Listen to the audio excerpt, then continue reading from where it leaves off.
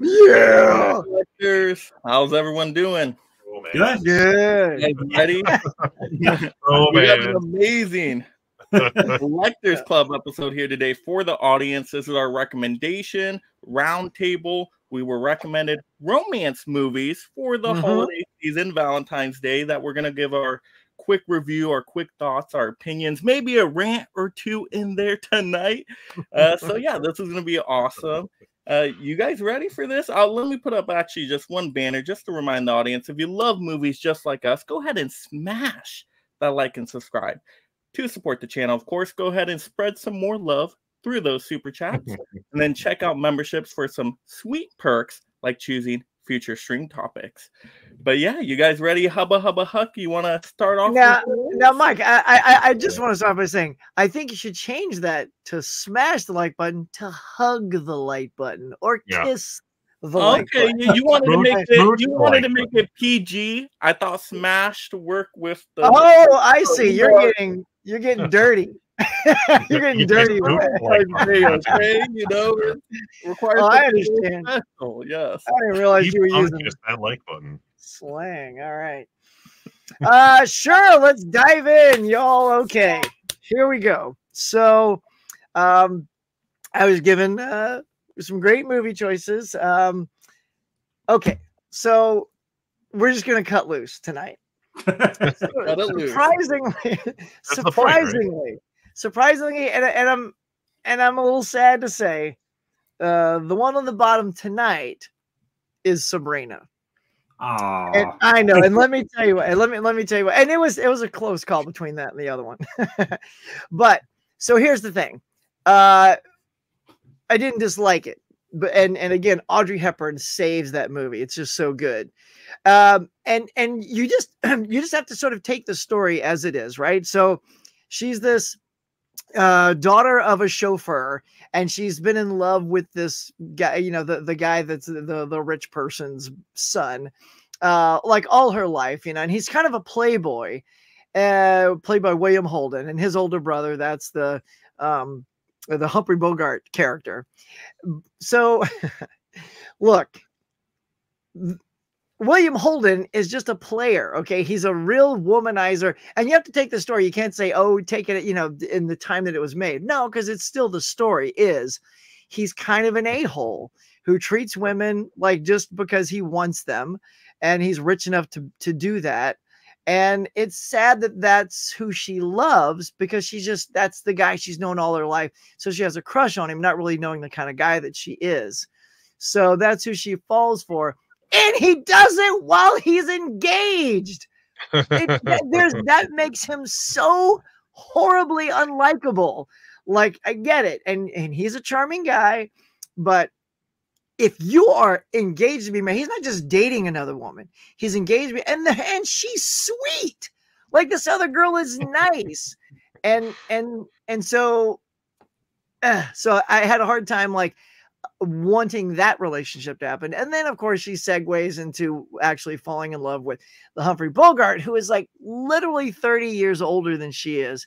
And I kind of get it. Like, I really wished him that Cary Grant was the one he was supposed to be, that role, and he dropped out 1 week before filming began, you know, because I watched and I watched all the making ofs for all three of these movies, and it actually helped me enjoy them more. So I actually ended up liking Sabrina a bit more after seeing the making of stuff.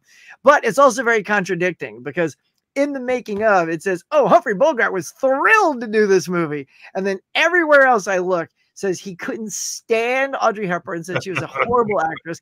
He couldn't stand William Holden because he was a D-bag. I'm like, so I am sure this was made to placate, you know, the other people in the movie. And so having her fall in love with Bogart, being literally old enough to be her dad, I just didn't think the chemistry, like I thought she had fantastic chemistry with Robert Mitchum, who was much older than her in Roman Holiday. I love that. I told you, Tim, that was 5 stars for me. That was like, that was a winner of a chemistry there. And in that, you know, he had to do a relationship with her to get a story. So he was using nefarious means, but it turned into something and he let those go. So that was redeeming for him. That was Gregory Peck. I don't how much older What was did I he? say? Oh, I said Robert Mitchum. You're right. Gregory Peck. Yeah. Sorry. Yeah, I get those two confused. But you know what I mean? Like he's an older guy, but there was charm to him. There was chemistry with those two. Just loved him. And I didn't feel that same connection or love, even though Audrey's the one doing all the selling. Like she is 100% selling the love, selling the relationship, and the dudes are just You know, it's funny. Carrie, you mentioned about Carrie almost in the role, and he aged better than Bogart was 40 from when he was younger. Like he always looked old. He always looked old. But, Cary Grant was still a good 20-something years where he almost didn't take the role in Charade opposite Audrey because he's like 20-some years older. So he could have even been the father, but he just aged better. Humphrey Bogart he's a Steve Martin type. He was just always old. Yeah. Born at the age of 40, well, that's a good point. Because I think Charade, they had chemistry in that film. Yeah. And I love Charade. Yeah. So what else? Did I miss anything, Tim? That I like I said, I came into it like not really knowing what to expect. At least you like in it though. Oh yeah. I mean, I've not liked Audrey yet. She's one of my faves now. All right, so that was number 1. So number 2 is Derek's, and we're going intolerable cruelty. Yeah, Mike's all happy. All right, so of course I didn't know Derek. This is a classic Derek recommendation because it's a Coen brother movie, which ironically I didn't know going into this because I've never known them to make movies like this. Even in the making of it says this is probably their most commercial attempt at a movie like this.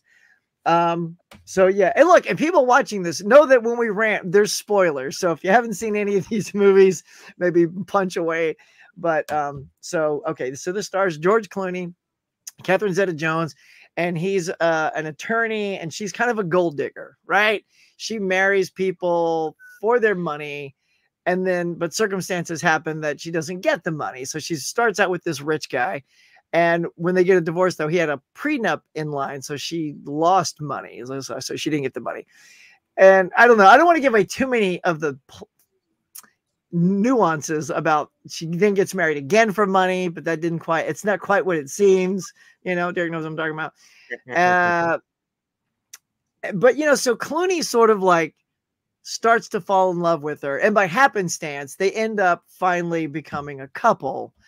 But he's got this. What's the prenup called, Derek? It's like I can't remember, but yeah, it's got there's a name like name. They're like, oh, that's unbreakable or whatever. Yeah, like the Riley contract or whatever it was. Yeah, like, oh, you got the Riley contract. Oh, and then what that's supposed to do is protect both parties with exactly what they came in with, is what they leave with in the marriage.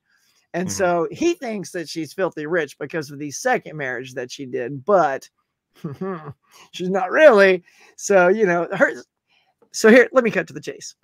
So Catherine Zeta-Jones dupes Clooney, who legit falls in love with her. He loves her and he marries her for love because he even signs the thing because he knew she was rich and didn't care. And he's also a very wealthy lawyer. So he's got his own money. And then, she's like, do you trust me? And he goes, yes, I trust. This is just before they have sex. So, of course, he's like, yeah, I trust you. He'll say yes to anything. So she rips the contract and he goes, honey, you're naked. You're exposed. And Clooney has great expressions in this. Clooney's expressions are quite hilarious. But he thinks by her ripping it up, oh, she's like her fortune can now become his. But she made the call. Turns out she's not rich, so she wants his money. And instantly, the next morning, she's packing her bags and she's out. And I'm like, oh, man. So them as a couple, you're not like, oh, okay, am I supposed to root? Who am I rooting for now? Because that's all she wanted. And then so when they kind of sort of get back together again, it seemed disingenuous because the very next scene she seems regretful, whereas the scene just before she was elated to be taking him for his money. So I felt like there was actually direction on the Coen brothers completely missed selling that properly, because I mean that's a fine line. You've got to like turn her into a bad guy, but then also you need to keep liking her. And then you also need to believe that she loved him, which at no point, because of that stunt she pulled, did I ever think she did. So for it to end like they love each other, it was a strange mix. So Derek, go ahead. Oh no, you're good. I was trying to like look at what that thing is called. I couldn't find it. The contract name. But yeah, essentially, yeah, they're divorce. He's a divorce lawyer. Yeah, he specializes in a specific kind of prenup contract. I mean, you hit it all. You hit all the beats. It's been a while since I watched it. I just remember. I also said that about that movie. That it's probably the most commercial movie they've ever done. And I still don't think Mike would like it. They didn't make it initially. They rewrote it and then directed it, so you can tell like they fixed it. Essentially, I'm sure it was a pretty generic movie beforehand. Well, that might have something to do with it. Maybe that's why some of the things, and even like the ending with the hitman was kind of funny, but it just became a little disjointed in that third act. It all kind of like had just like weird connective tissue that wasn't clicking. But I did even give the second half, Derek, an actual rewatch because I was so disappointed with how that ended. I'm like, did I miss something? So I picked it up from the moment they got married and watched it again. And I'm like, yeah, it just, but I mean, that's why like, I felt like I was missing something. I'm like, did I miss the love part? So, and then I watched all the making of so that I could like it more. So, and I think, and that's what just narrowly, the only thing that gave it narrowly a thing above Sabrina is that I just didn't buy the men in Sabrina. Whereas I bought about 50% more in that one. So nice. It's a funny movie, but yeah, honestly, that's my least favorite one of their movies. So good, I got your least favorite. I feel so charmed. It's coming from the guy who that's their favorite movie, and it's which still means I think it's pretty good. Oh God! All right, I'm worried. All right, so the final one, of course, is Mike's recommendation. That is Adjustment Bureau. So, all right. An interesting movie. I did not expect at all what was in this film. How do you explain this film, Mike? Okay, so Matt Damon works at this company, and he he's actually running for office. He's like he's a politician, and he wants to go for it. He wants to eventually become president and stuff like that.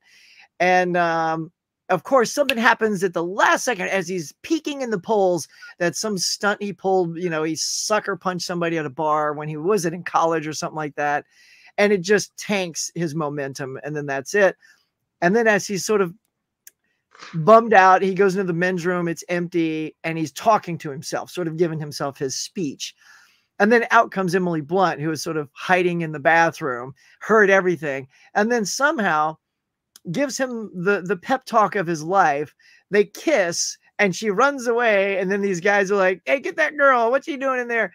And then she disappears. I'm like, oh, well, that was interesting. So instantly your brain's like, okay, what's real here? What's the setup? I mean, Mike, do we even say what the guys are? Okay. So the lead guy's from Mad Men. I always forget his name, but he's one of the guys from Mad. Not Ham, the other, the white-haired guy, the one that played Tony Stark's dad. I can't remember. I know Tony Stark's dad. Yeah, that guy. The really handsome white-haired guy. So he is part of the Adjustment Bureau, right? And so is the guy that played Sam in the Avengers, Anthony Mackie, right? Anthony Mackie's in that. And so so he can't see Emily Blunt anymore. Like she leaves and he's never going to see her again. And then one day he gets on a bus and it was like 3 months later or something. She's on the bus and he's like, oh my God, it's you. And you could tell he was taken with her. Right. And he sits next to her and he gets her number and everything. And but that's not supposed to happen. The Adjustment Bureau, it's kind of like they're an organization. It's sort of like Quantum Leap, right? To set right what once went wrong. You know, the plot line of Quantum Leap, right? Well, these guys try to keep things in check, you know, so that life and society itself maintain a balance. And then, of course, you know, it's like, well, what about all these world wars? You call that balance? And, you know, so it gets, you know, into that just a little bit. So when he meets her again, it's not supposed to happen. So now he's falling in love, and they open this book, and this book is like starting to branch off and change the timeline, and like, what's going on? And so Anthony Mackie's character misses the moment where he's supposed to stop her from getting on that bus, and he's hauling ass too. And by missing that, everything changes. Like the direction of life changes, and all he wants now is love. But they need him to become a politician and become president. Like, that's what they need. That's what society needs. And it's just this really fascinating movie that has all these good twists and turns.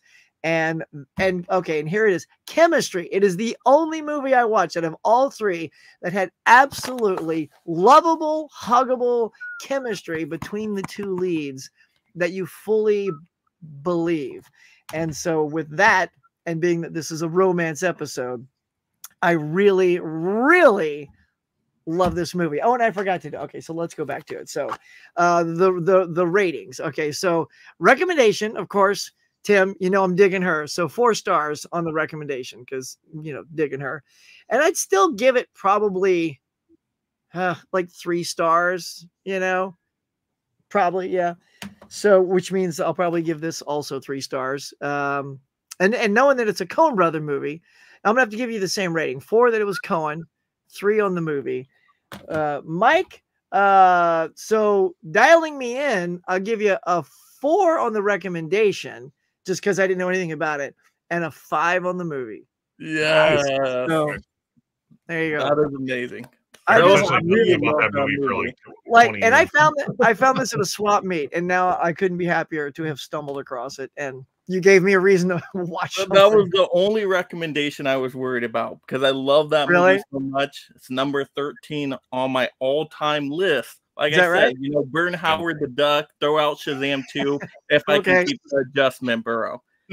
This movie is perfection. It is the number 1 romance movie of all time. I'm telling you, if you haven't seen this movie, it has everything in there. But Huck, you did a great job and you nailed it.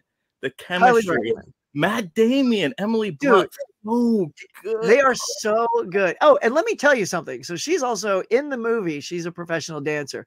I'm like, oh man, they are so lucky. They hired Emily Blunt. She must have a ballet background.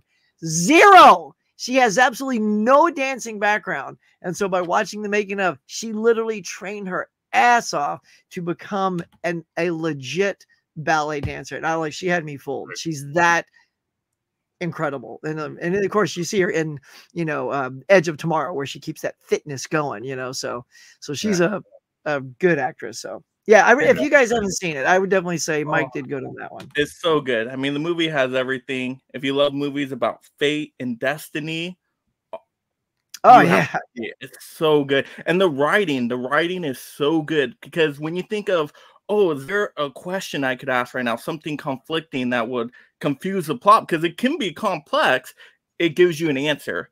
Like, explains, why did we have the Dark Ages and the World Wars and all that? Like, there's these little lines of dialogue in there that just clears it up perfectly, and it still flows so smoothly. So, yeah, and the direction's excellent because you can get lost in a movie like this because it's so bizarre that it could have been bad. But it doesn't confuse you at all. There's no confusion. It gives you the right amount of exposition. You understand all the characters. You understand all their motives.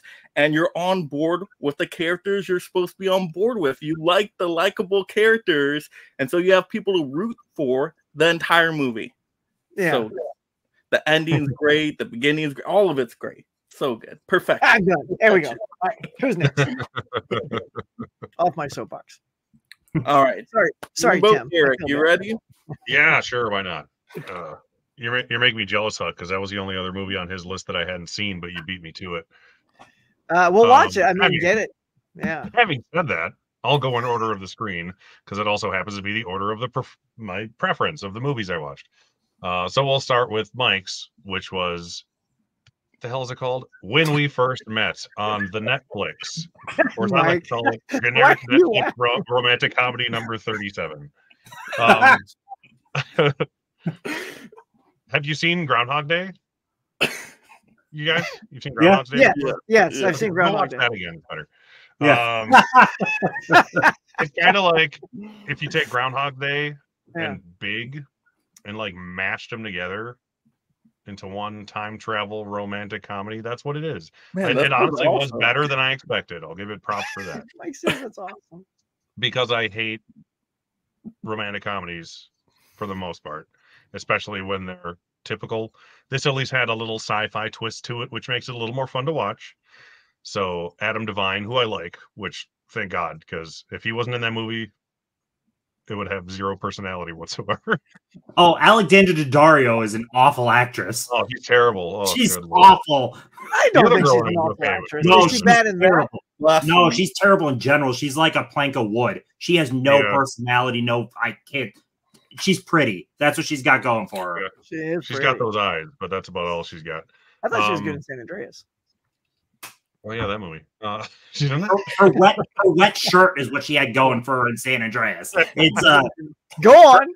Her acting in San Andreas. You know that. Okay. But yeah, so he's in love with Alexandra, whatever her name is, and he meets her, and then they get a good buddyship going at this party, and then he messes it up and he like hugs her instead of going in for the the move, and then in present day she's getting engaged to this other guy who's like the nicest guy in the world, and you can't help but like the guy, like to the point where it's like sickening, but that's the joke. So he goes to this photo booth at this club he plays fake piano at. Very obvious fake piano. My wife and I kept laughing anytime we would cut to his hands on the piano, and then cut to a very different shot of his face, and then back. It might as well have been just like if they wanted to just like play that joke out in my brain, it would have been like a black guy's hands and then Adam Devine's face. Like it would have been better. That's how accurate it was.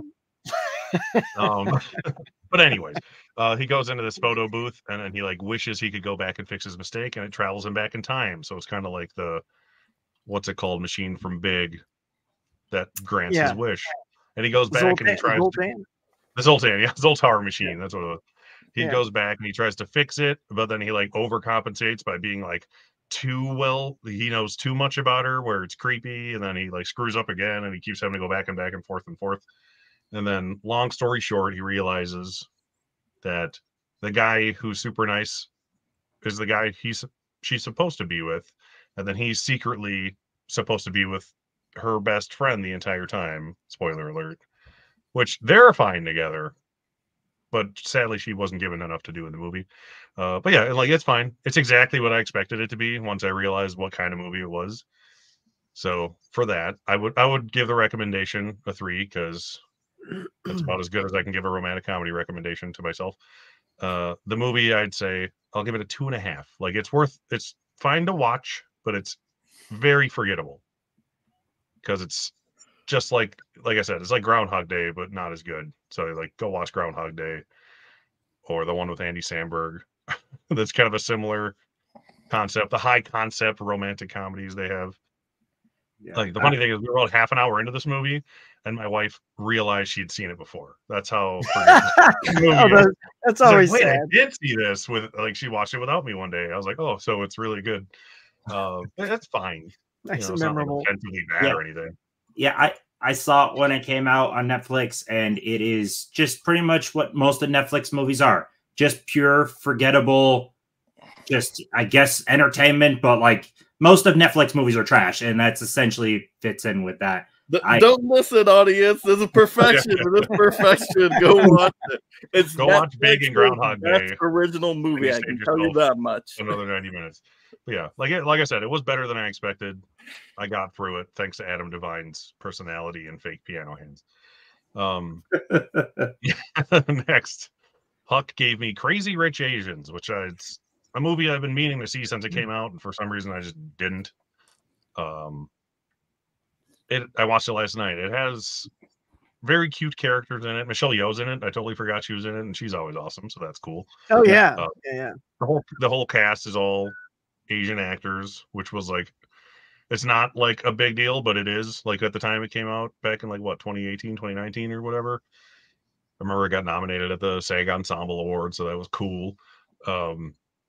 It's a cute movie. It has gorgeous like set decoration and costumes and stuff. Like that's the best thing about the movie is all the locations you get to see and all these ridiculously rich Asian families. But yeah, they have these awesome ball gowns and these ridiculous parties, and this wedding they go to is just like absurd. So visually, it's a very nice movie. It's perfectly well made and everything. The only bad thing about it is that it is a completely generic "my kid's not good enough for you" plotline movie, which is like 80% of romantic comedies. So that made me go like, "Oh, it's this movie." Yeah, but it's really pretty. So, and you know, the characters are fun and cute enough that it was worth a watch. I'm glad I finally watched it. But overall, I was just like, yeah, it's this movie. It's the "my kid's not good enough for you," and then I changed my mind at the last minute, and it's adorable romantic comedy. So that's the gist of romantic comedies, everybody. Man, but Crazy Rich Asians at least makes it worth the watch because, damn, that place looks pretty. I am surprised though. It's 2 or 3 books in that franchise, and I'm shocked we didn't get a sequel. Oh, really? Yeah, it did really well, all things considered. It did very well. Yeah, it's a good movie, but you know, it's a romantic comedy. we knew that I was going to go there with most of these probably. But as a recommendation, it's something I definitely wanted to see, so I'll give it a 4. And as a movie, I'll give it a 3 out of 5. Like, it's totally solid. You should watch it. If you like romantic comedies, you'll probably really like it. But if you don't, you'll be like, yeah, it's fine, like me.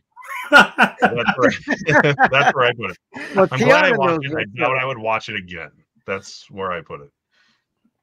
Okay. And then we're on to Tim's recommendation. This year's Best Picture nominated Past Lives, which I've been looking forward to seeing for an entire year since it came out at Sundance, and everyone said it was the greatest thing they've ever seen. Best thing since sliced bread, they said. Well, if you don't like bread, I'll take the bread. But sadly, I have whatever Crohn's disease. I can't eat wheat. But honestly, like, it was exactly what I expected. Like, I knew the storyline. It's about a young Asian couple. One of them leaves to come to America with her family as a kid, and then they kind of have this long lost love crush relationship that sort of remanifests itself in adulthood after she is remarried 24 years later, I think is what it is. And it's like the drama of bringing her past love into her present life with her husband.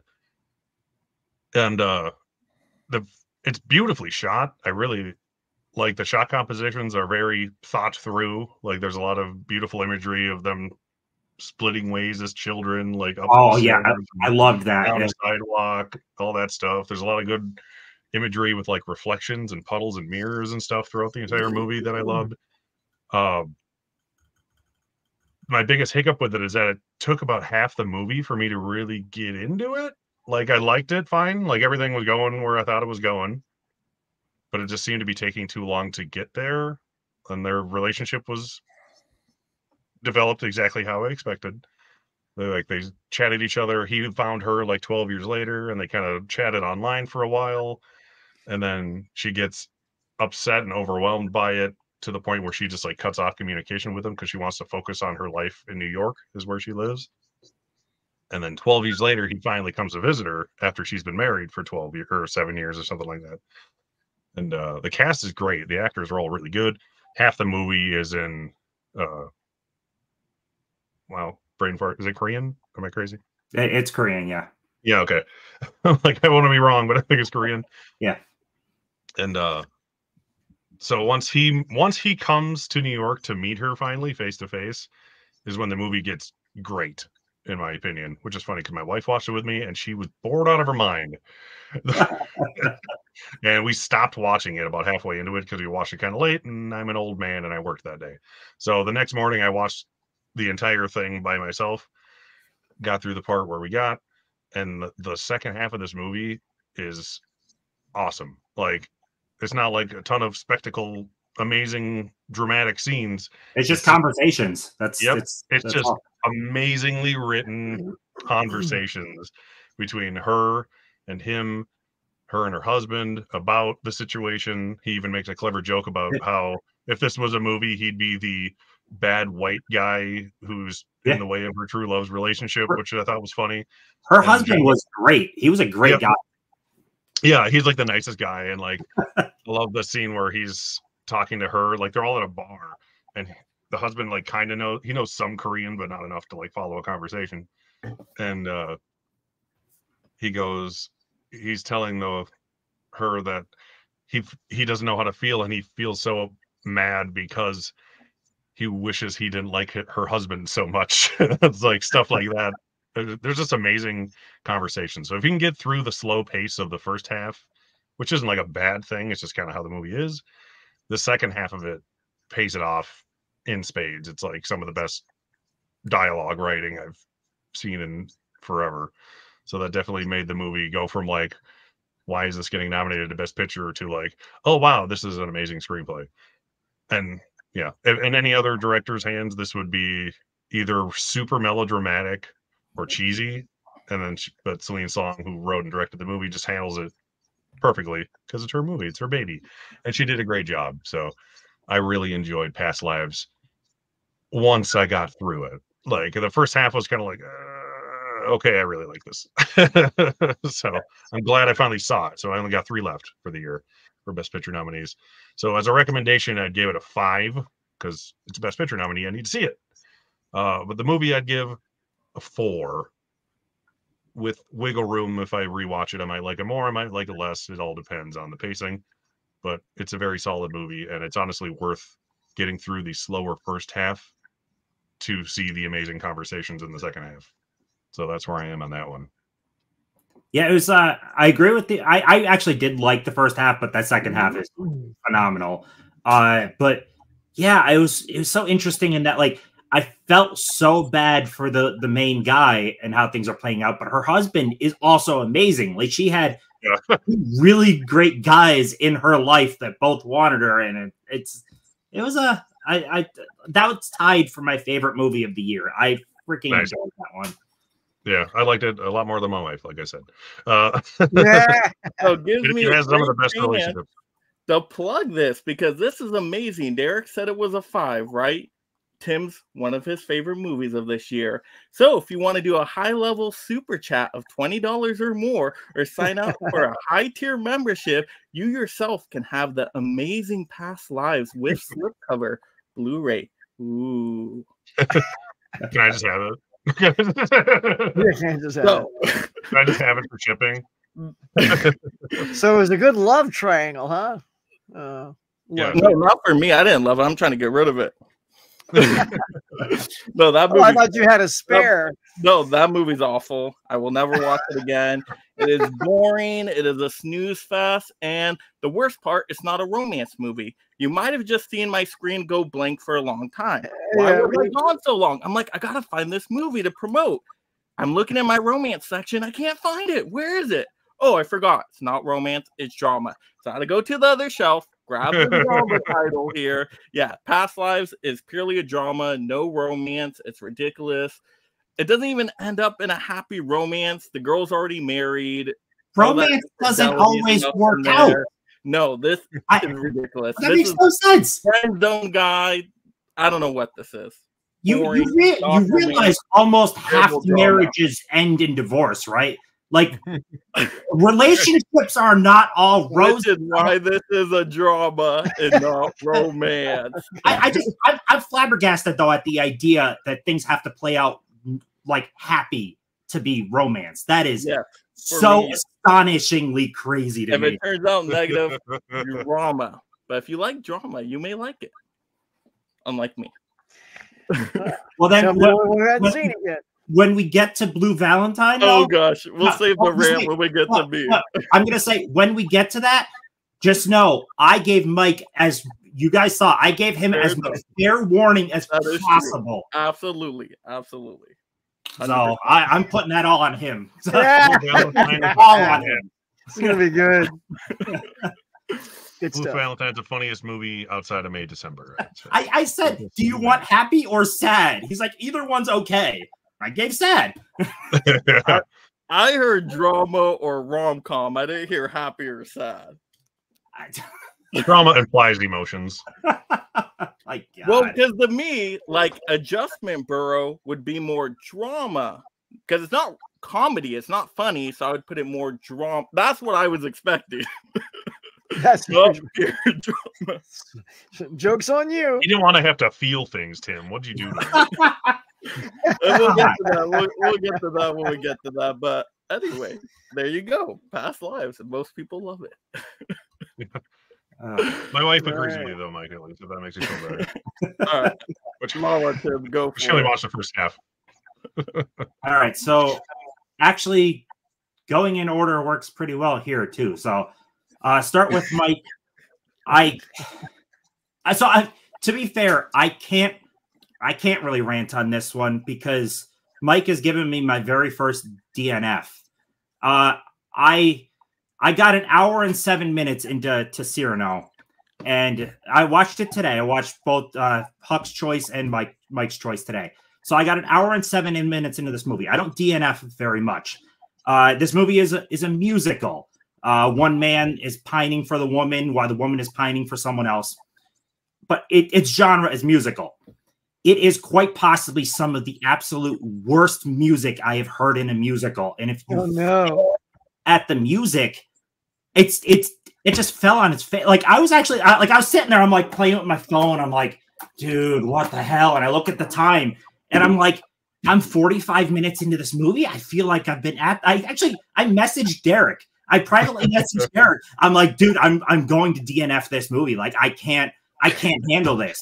And I kept going on it, and I kept going. Oh, I wasn't part of that. And I got to that point, and my wife was like, "You can stop," and I'm like, "You can." I have to. Like, you can't do it. When you get to a certain point, and you find zero enjoyment, I'm not the type that like I feel like I have to finish. Like nothing about that other 50-some minutes was going to like. It was horrible. Wow. Peter Dinklage has good presence on screen. Dude should never sing. He can't carry a note to save his life. He is awful at singing. He is such funny because I think he's in the stage show too, isn't he? Dude, his singing, it's more so, it's not even singing, it's more so talking to music. Like a lot of the songs are the songs going, and it's this talking, singing type thing because he can't carry a note at all. The woman, what's her name? Haley Bennett, she can carry a note, but her problem is the music itself sucked ass. But Peter Dinklage can't carry a note. So he's like doing this talking, singing, and anytime the song would like, it does this thing where it would go for like 30 seconds and then it would switch to like they're talking back into the song again and they're talking. I'm like, this isn't even like structured like an actual song. I couldn't do it. Like that's my first DNF out of the movies on the stream. I finished Things. I was just going to say, Mike, don't feel bad. He finished Things. The Iron Man first. I will take credit for that. Oh, shit! You're right. I forgot about. I hated that movie. Don't take away my prize of the worst movie. Man, I wasn't Tim's first. That's all we had to go with. All right, so I'm happy. I'm the only one. Well, I haven't heard Somewhere in Time yet, but he hasn't DNF'd any of my movies yet. What does that even mean? What's DNF? What does that stand for? Did not finish. DNF before? Never heard of that before. I didn't either, and I figured it out. No, not until you were. Yeah, for the audience at home, tell everybody what DNF means. It did not finish. It's not even a movie. It's not even a movie term. Like, I mean, not that you'd be a racing fan or anything like that, but like it's a general. You did not finish. It happens in racing, in reading. If you didn't finish a book, it's a DNF. It's relatively common term. Like you don't want to hear in the bedroom you DNF'd, right? You don't. DTF is okay. You don't want that. Yeah, Don't want that. Guys, DNF last night. I feel terrible. All right. Well, anyway, Cyrano is great. Check it out. Yeah, So it exists. It's worse than drama Thing. and sad. I think Tim is. I got none of the sad in that time. So, like, honest to God, I don't want to be an ass, but like recommendation wise, nothing about it was me. Like, I wasn't getting the sad.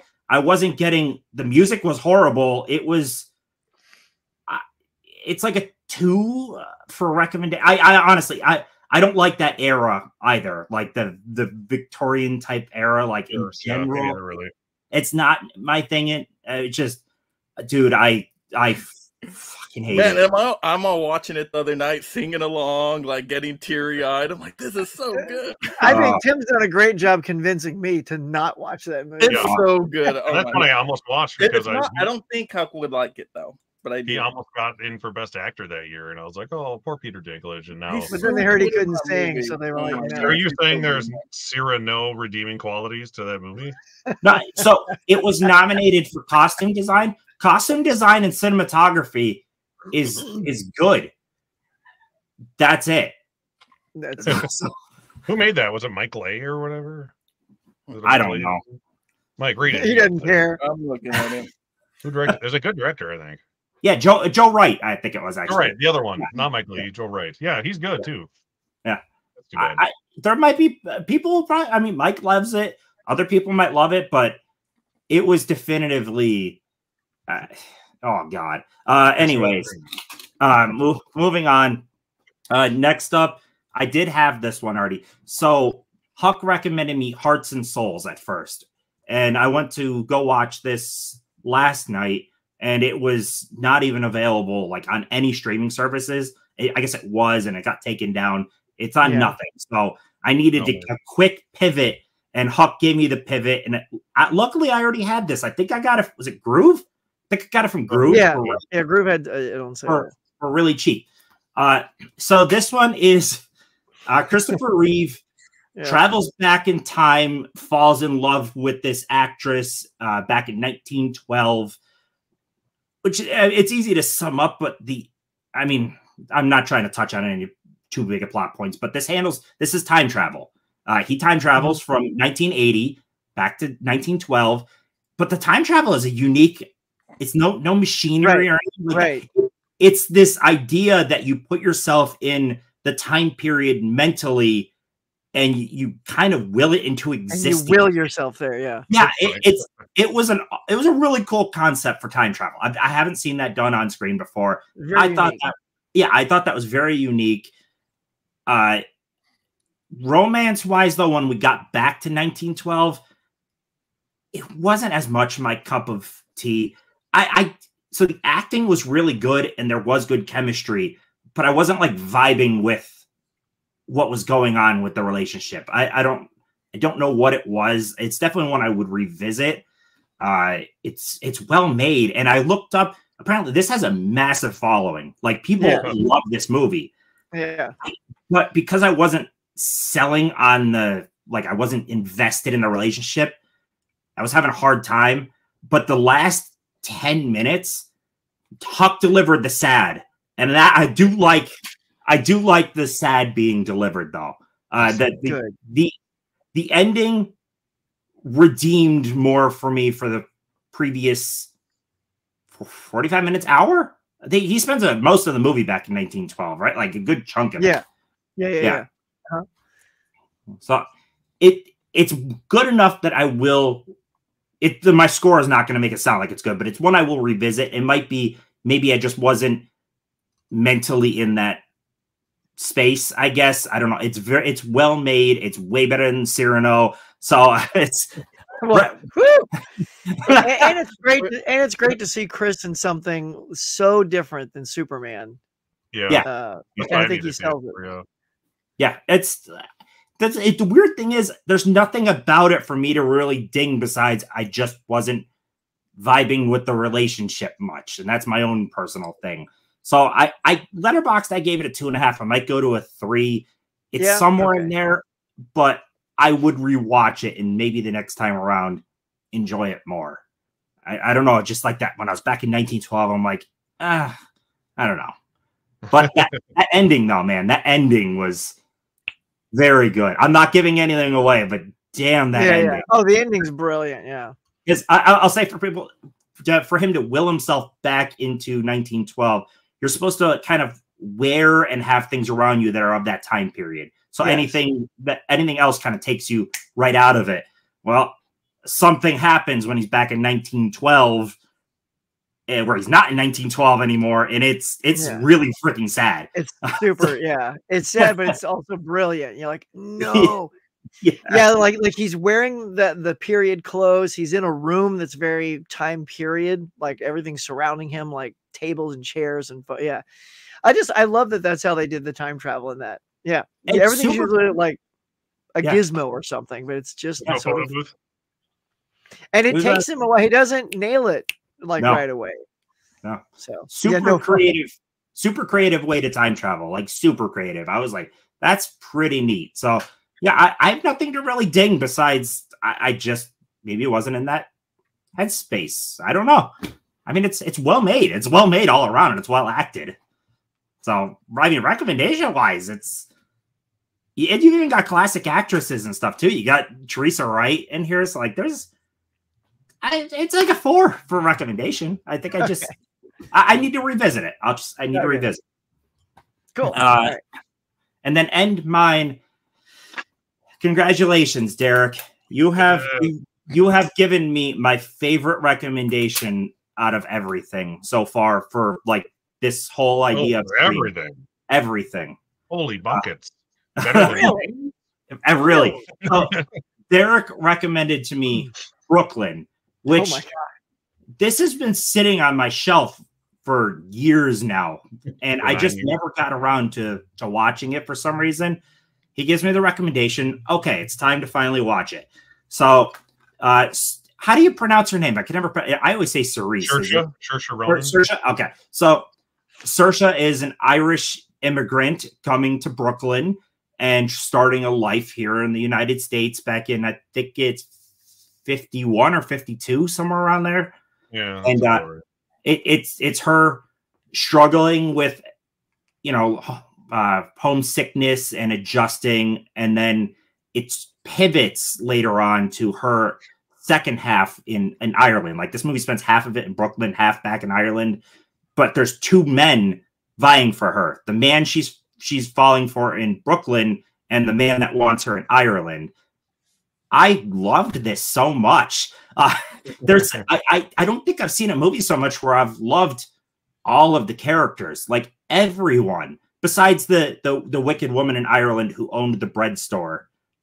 She could get bent. But the man that's going for her in Brooklyn, wonderful guy. He does nothing wrong in the entire movie. He's perfectly a gentleman to her, super sweet. The relationship is going as you'd expect. There was no like hiccups or anything like that until something happens in the midpoint that wasn't him. She goes back to Ireland. And then another man played by Domhnall Gleeson.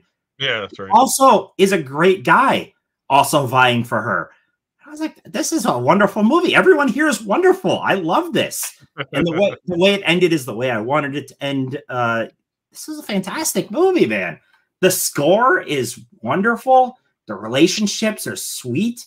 Like, nobody was bad. Everyone was just amazing people. You had a good love triangle and mine sucked. See, that's the problem. Way too old for that cutie little Audrey Hepburn. Too old. Yeah, both guys were great, but I had a preference on which guy, and luckily it worked out that way. But this is a wonderful movie, man. I wish I watched this sooner. This is one of my favorite like blind watches that were recommended like ever. This is a fantastic movie. I just figured you wouldn't not like it. I didn't know how much you would like it. So like he can't hate it that much. It's a Best Picture nominee and he likes the actress in it. So I figured and I remember enjoying it more than I expected. I haven't watched it since the first time I watched it, probably around the time it came out. But yeah, it's a solid movie. I remember enjoying it a lot. Usually there's you know the characters that bring the animosity, and most of this movie doesn't really have that. Besides like one character in Ireland, most of it's just plays out nice and happy. I loved this so much. Loved it. Happy in a non-cheesy way. Yeah, no, it wasn't cheesy. It wasn't cheesy. I adored it. And I will say this is one of the best looking Blu-rays I've seen.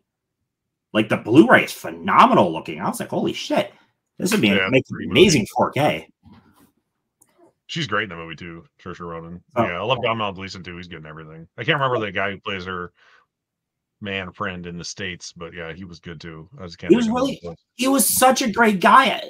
I was waiting and waiting, like he's gonna do something to be an asshole or screw things up. I'm like, no, he's just a wonderful guy. Just a wonderful guy who's doing everything right.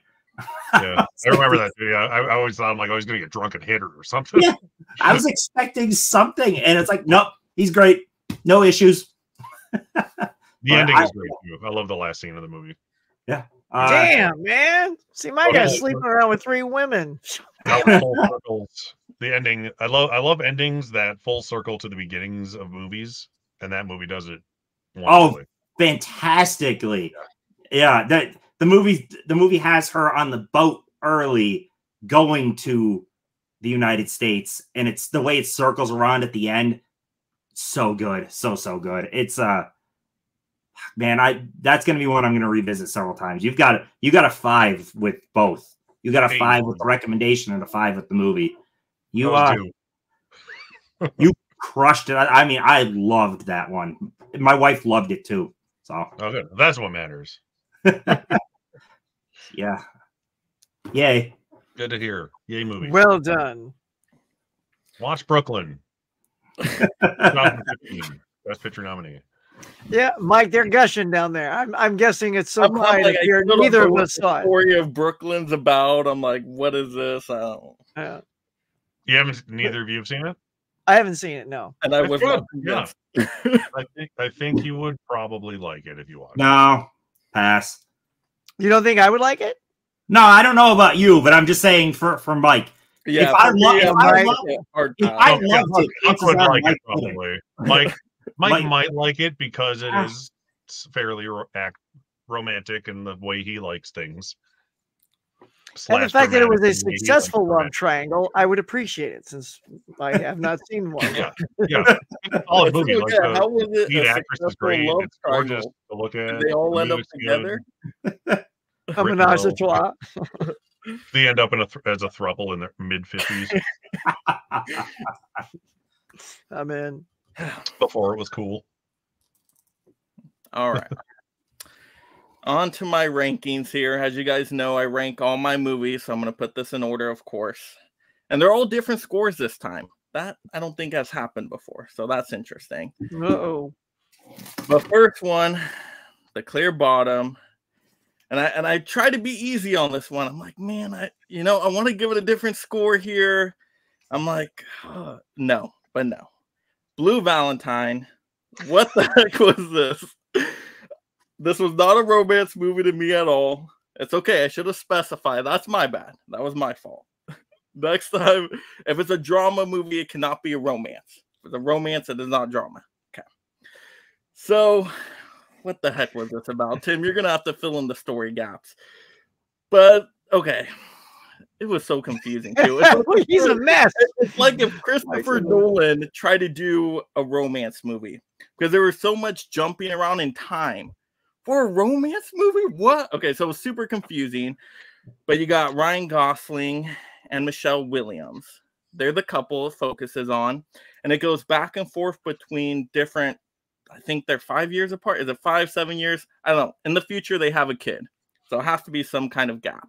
But it shows how they first get together. They're all lovey-dovey. It's all sweet and nice. And you're like, oh, this is going to end nicely. Well, no, because then you see, I guess, well, that would be the flashbacks, the flash forwards of it not going so nice. Ryan Gosling becomes very angry.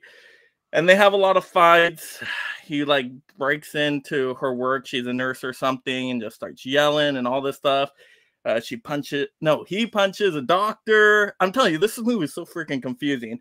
Well, anyway, and at first I'm like, what is this other couple? Because Ryan Gosling looks way different when he's older. I'm like, wait, is this supposed to be the same character? Like, eventually I got that they were. But anyway, they go through a divorce by the end of it. It's very sad. That is all the movie is. There is no enriching to someone's life here. There's no like great theme or message. I guess a cautionary tale, maybe. But even that was tough to connect there. Usually I like Ryan Gosling too, but here he was just kind of okay. Michelle Williams, I've never been a massive fan. I usually find her a little bit more bland. So once again, she was just kind of okay. There's a lot of doing it in the movie. So if you want a lot of doing it, you get all the spiciness there. My wife walked in and was like, "What the heck are you watching?" I'm like, I swear, Tim recommended this. I swear. Check my messages. Tim recommended this. And then it was funny. By the end, Anna turns to me and is like, "Who hurt him? Like, who hurt Tim?" Like, that's what Tim likes. You know, Tim talks serious. So what was I supposed to expect here? But yeah, it was just I don't know what the point of the movie was by the end. The point is relationships don't always work out. Things aren't always happy-go-lucky in relationships.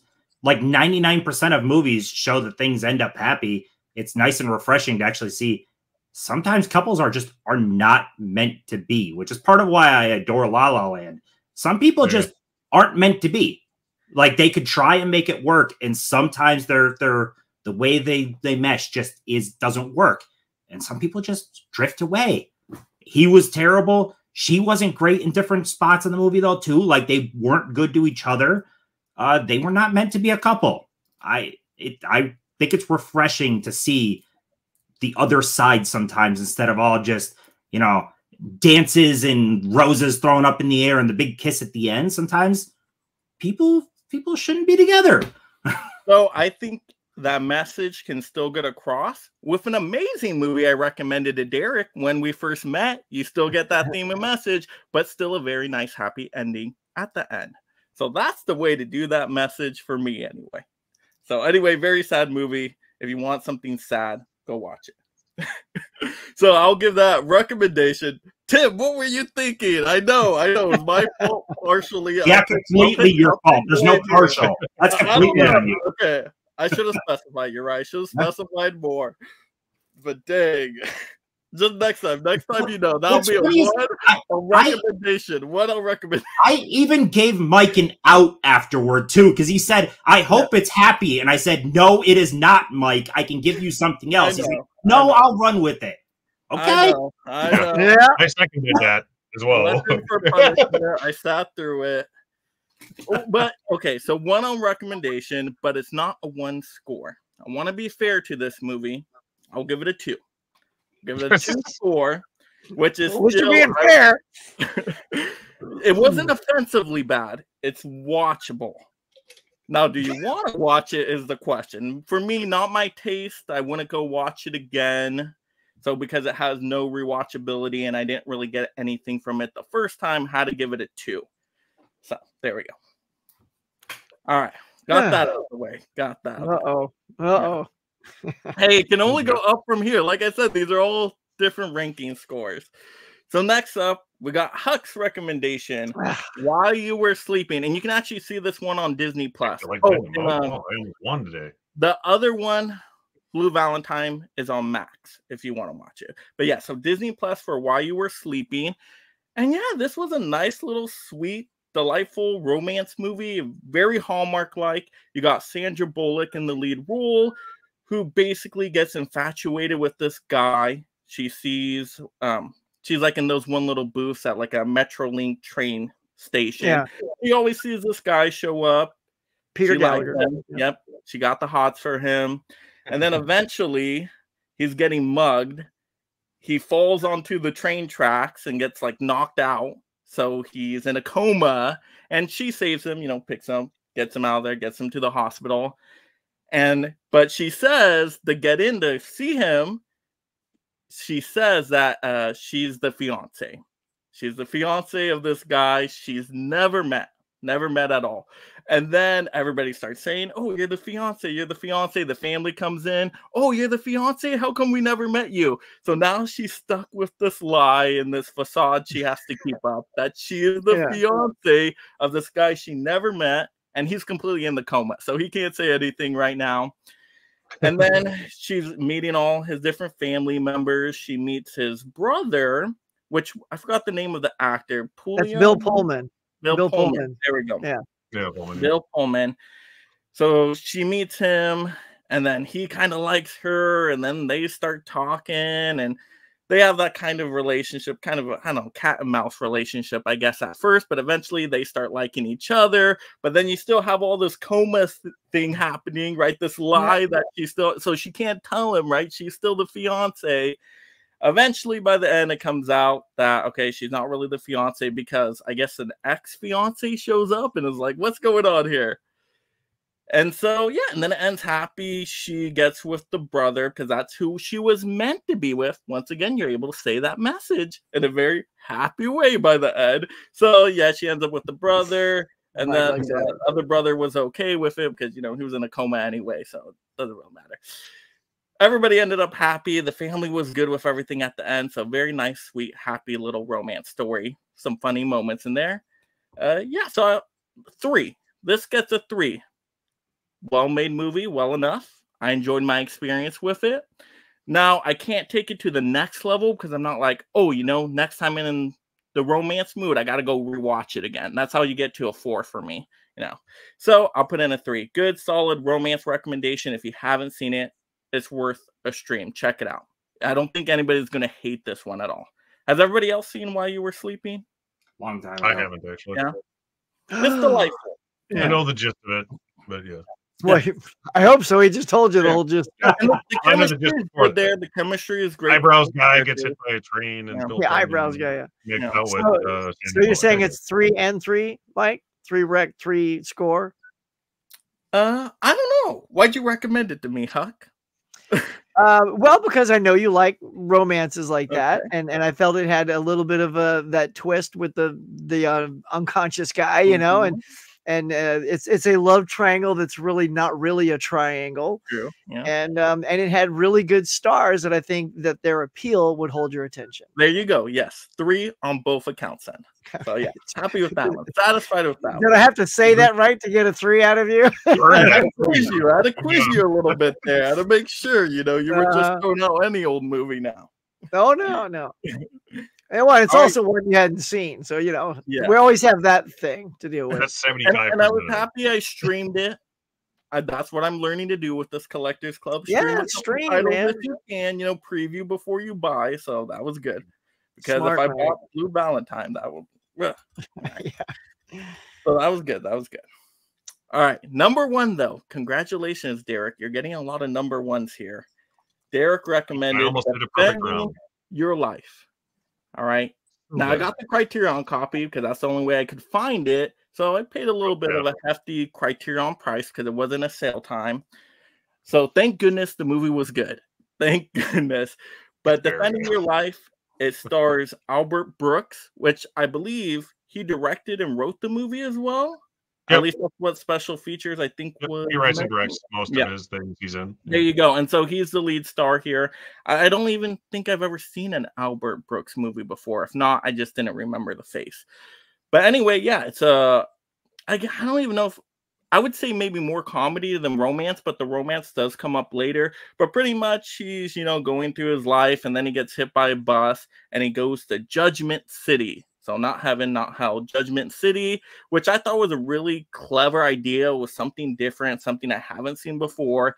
And then apparently in Judgment City, you get judged for certain days of your life. And everybody gets a different day amount. That was interesting too. It's like some people get a few days. He got 9 days. This other person got like 20 or 30 days. So that was kind of, and it had you think in this movie too. It was a good thinking movie because you would bring up questions. But anyway, so he's getting judged.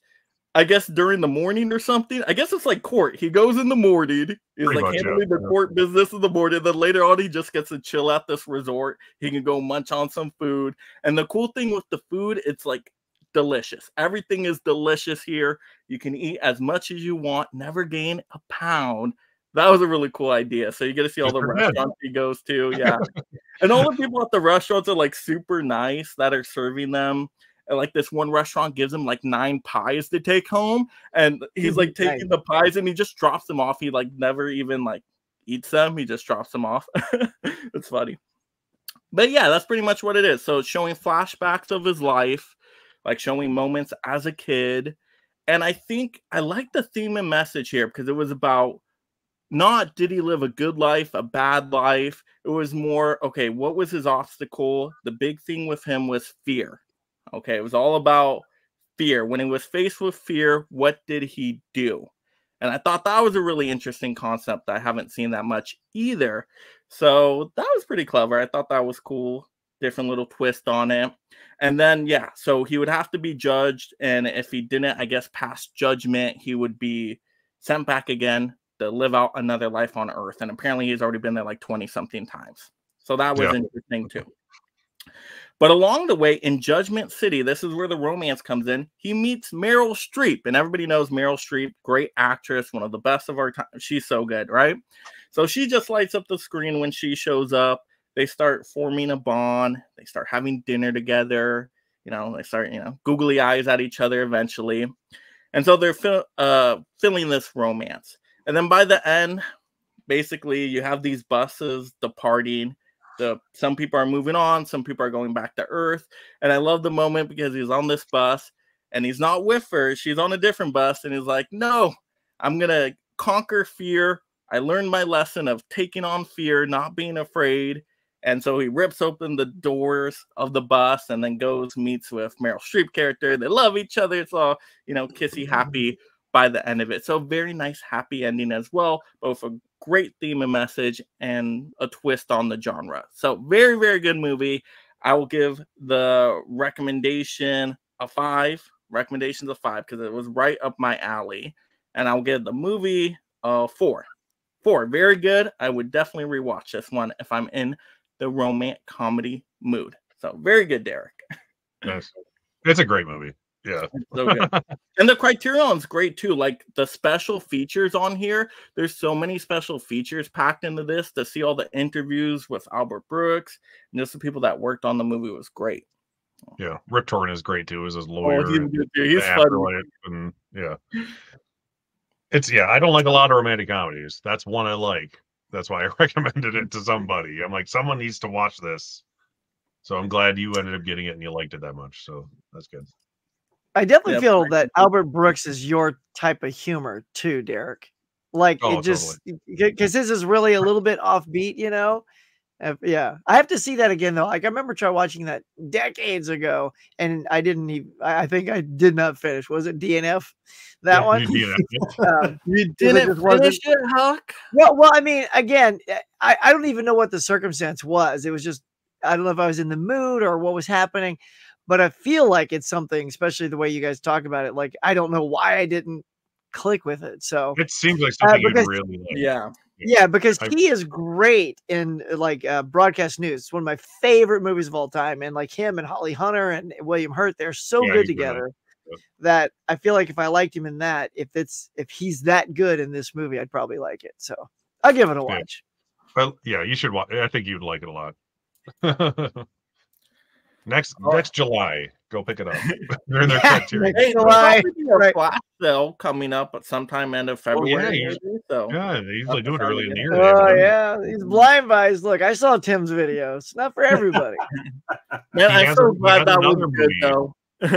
I'm so glad I like the Criterion. I haven't seen it. I want to get just because I like him so much. So yeah, and he's amazing in Drive.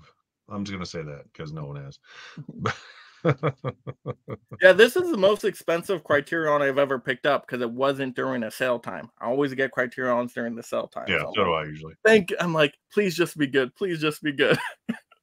Mike, you're crazy, man. Go buy and get the damn DVD for $1. No, I don't think was there a DVD out there? Yeah, oh God, I'm sure it exists. Yeah, somewhere. like it literally has the picture of it on IMDb. But DVD.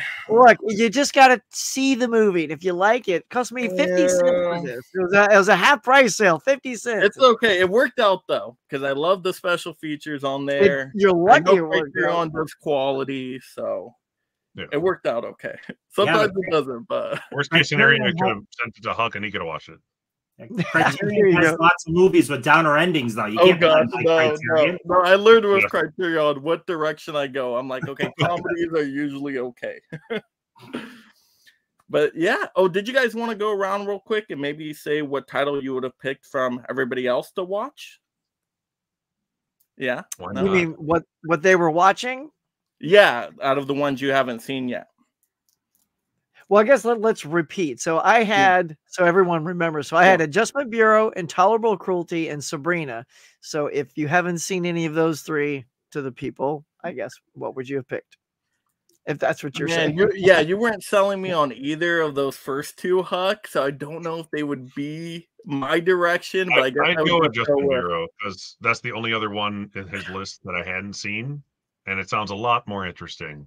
Oh, that's so good. The one I watched. And I've seen the other. Or then Sabrina, I'm like, I'm lukewarm on that stuff. Yeah, God, I feel like I saw Adjustment Bureau though. That's like 2010 or 11, right? Yeah, it was around there. Probably, yeah. Yeah, I think I saw it, and it just didn't really stick with me much. So I guess that. So you would rewatch Sabrina, is what you're saying. That's cheating. Yeah, but if you've seen them all, you might as well pick a rewatch. Unless you haven't seen Intolerable Cruelty, and then by default, you must watch that one. Well, you know what? I do have to watch that one because it's one of my goals to watch Coen Brothers movies this year. So by default, I would have to pick that one. Honestly, out of all their movies, I think you might like that one the most, just because it is a romantic comedy that ends fairly happily, and everyone's pretty chipper in it. And it's funny. And it's very funny. Clooney is extremely goofy, but he sells it really well. And Jeffrey Rush, Jeffrey Rush is the husband in the beginning. Oh my god, he's really funny in it too. Yeah, and Billy Bob Thornton's in it somewhere. Billy Bob Thornton. I tried to keep out what he was. So yeah, Billy Bob Thornton. Like he's in there, right? Like I'm just trying to remember. It's been a while since I've seen it. But pretty it's a solid movie. I like George Clooney's like assistant lawyer guy. He's that guy's really funny. I don't remember his name, but it's a solid movie for sure. All right, you sold me on it. That's going to be the one. It's worth. Go to Goodwill and buy it on DVD. They'll have 3 of them. Yes, they will. That's how many. Get the widescreen copy. All right, and then Derek, what was your recommendations again?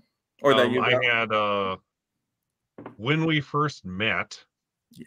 The hell were they? Crazy Rich Asians and The Past Lives. Those are the 3 I had. Well, I've seen all them, man. But I would rewatch When We First Met. I would have to pick Past Lives because these two guys both sold that. Sorry, Mike, but he didn't like it, so he didn't sell me the other one. But I will watch Past Lives. It sounds good. You should for the Oscars, right? For the Oscars. Yeah. I'm gonna go see Poor Things tomorrow night with Emma Stone. Yeah, that's why we're doing it tonight, right? Is there get a fancy Hollywood Hug showing of? It's a Hollywood Hug screening with those 2 celebs, so I can't wait. Yeah, just be prepared for lots and lots of sex and lots of weird. I'm in. There's a lot of vigorous jumping. There's a lot of nudity, and it's hilarious. So you'll wow, all my favorite things. Also, it's gorgeous. It's gorgeous, hilarious, vigorous jumping. That's Poor Things. Vigorous jumping, nice. And then Tim, have you seen all those Rex that Derek? Again. What were they again? The one you gave. Have you seen the Netflix movie you saw and forgot about, or Crazy Rich Asians yet? I saw. You've seen them all. I saw them all. All right, Tim. What was your Rex? My Rex were Cyrano, Somewhere in Time, and Brooklyn. I want to check out Somewhere in Time. You guys convinced me on that one. I like time movies.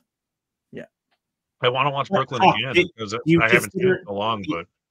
You made me not want to watch Cyrano, so I'll go Somewhere in Time. Cyrano is so good. I want to see Christopher Reeve in more things than Superman, like Huck said. I've only seen him in one of the movie.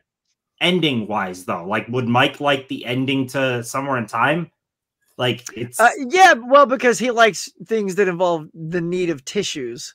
So, yeah, because like Mike, because of your love for Intolerable Cruelty and that kind of like dramatic ending, you know, not to compare it, but knowing that you like that, I think that the love, but also sadness in Somewhere in Time, you would enjoy, perhaps. I would have to pick Brooklyn just because, again, Cyrano sounds like a pile of shit, so I'm not gonna give that a shot. Brooklyn's great. Watch Brooklyn. Yeah. It's really Cyrano is so good at God. I will watch a clip on YouTube. Okay, and if I'm gonna like YouTube Dinklage singing, if he can't carry a tune, I'm like, he really can't. Well, it wasn't even about it was poetry. It was very Romeo and Juliet style. So it's a musical. It's a musical. The music is there. Don't go in thinking about music. Poetry. It's a musical. What do you mean? Don't go thinking about music. It's a musical. Yeah. And look, I've already seen Cyrano with Jose Ferrer. I've seen Roxanne with Steve Martin, so I know the story very well. Right? I assume this is still that same thing, right? Cyrano. This is that same. Yeah, Roxanne is Cyrano. Yeah. That's right. Yeah. So sounds like Brooklyn's good though. It's a solid movie. It's been so long since I've seen it. I can't say much about it other than I remember really liking it. But all right, Mike, what's yours? Yes, Defending Your Life, Blue Valentine, and While You Were Sleeping. What are you all watching? I saw them all. I've seen While You Were Sleeping because I haven't seen it yet, but I probably know I prefer the other two. And I'll just Blue do Valentine Defending is Your Life. great. Yeah. Nice. You'd love Defending Your Life, I think, Doug, if you watch it again. Blue Valentine is great if you're not watching a romantic comedy and you want to watch a movie about realistic relationships with great acting. All right. Defending Your Life it is. All right, well, there we go. That wraps up our recommendations. Did anybody have anything they wanted to shout out, promote before we close up?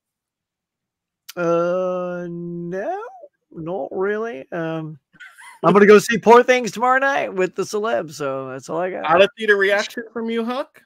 Yeah, if I can squeeze that out, definitely. Nice, for sure. Awesome. Shoot a video of Mark Ruffalo and Emma Stone awkwardly from your seat. Right. Try to like get him in the shot, you know. Yeah. Yeah. Use a weird depth of field where it looks like you're with them somehow. Exactly. Use special effects.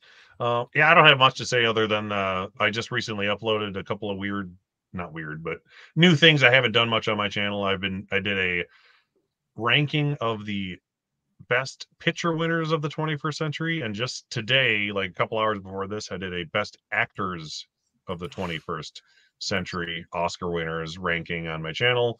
Give those a look and a listen, and tell me what I got wrong because I like comments. Okay, we will.